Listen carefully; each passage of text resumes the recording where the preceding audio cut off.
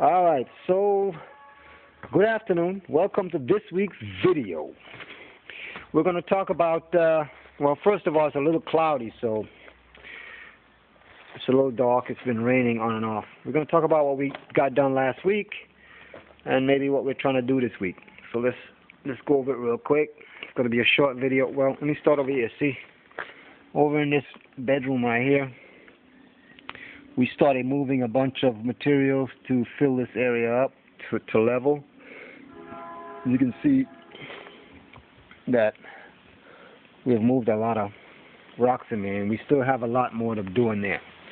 But as far as the belting goes, we have belted up the whole front of the house. All the way on the right side is belted, all the way around the front. All the bedrooms, all the door lintels over these doors, and the belt over these doors. This has all been done and belted. We're going down the outside right wall.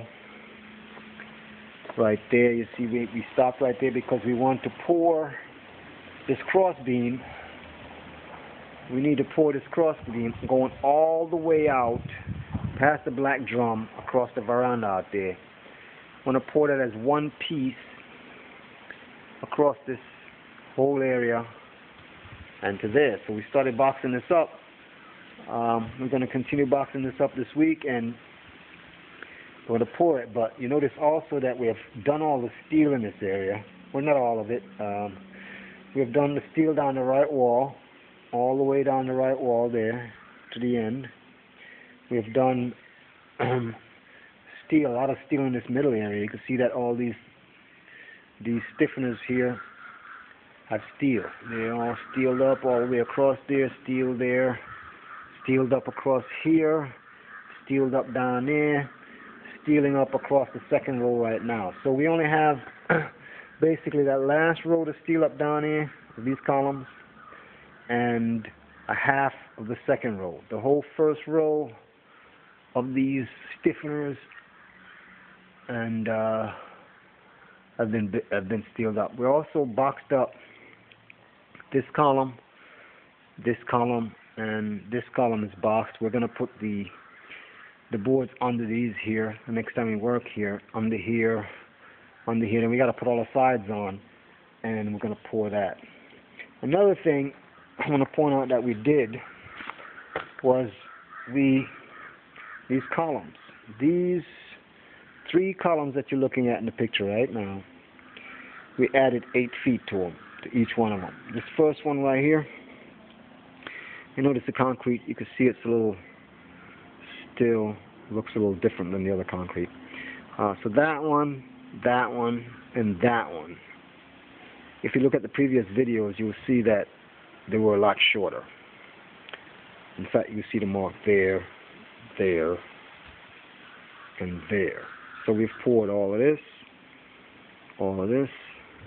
down to there, and all of that to there. We did that to bring these columns up to level so we can start making the steel come across here. So I had to do that.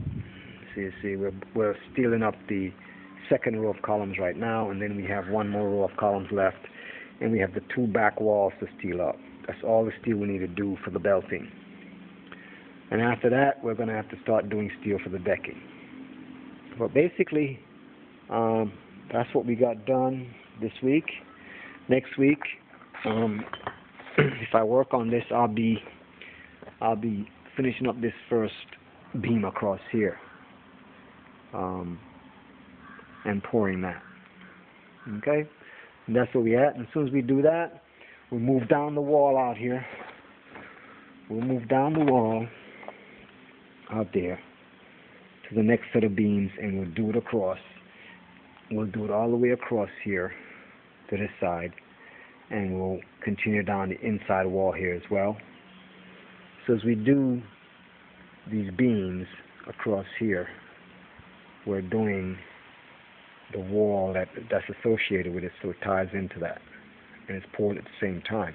Also, the cement will run down in the block pockets and tie these columns into that wall all the way down in some of these. Some of the whole block pocket holes already filled and some are not.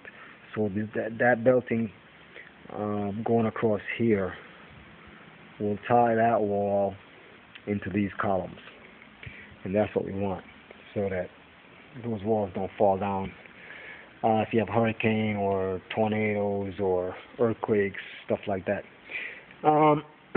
And my understanding is that one of the reasons we use so much steel out here in Jamaica when we build these houses is because we live in an earthquake-prone area, and so these houses, we don't want them falling down once we get shakes. But anyway, that is this week's video. Again, the whole front has been belted up all the way around. In fact, let me just get you a quick view inside here. See, all the way around here. All right. Again, thanks for watching the videos and watching me with my crazy Jamaica house building project. And hopefully you stick around and see what it looks like when we're done. But there you go. A lot of steel was done. I don't know if you can really see that. A lot of steel work. There you go. All right. Stay tuned.